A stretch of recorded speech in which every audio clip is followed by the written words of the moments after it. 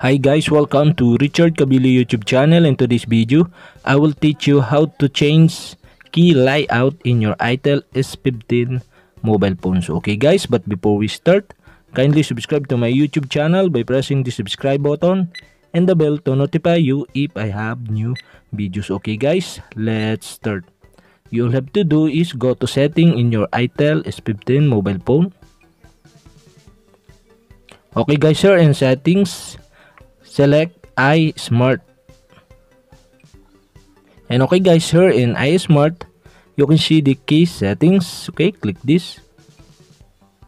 And okay guys, here in key settings, so okay, click more settings.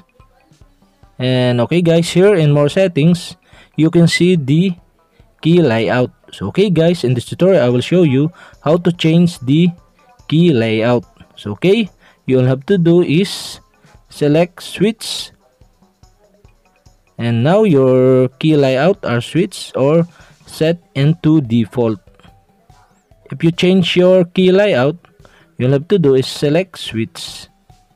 And okay guys, that's it, and your key layout are changed. And okay guys, if you have a question, kindly comment below, and don't forget to hit the subscribe button and the bell to notify you if I have new videos. Okay guys, thank you for watching.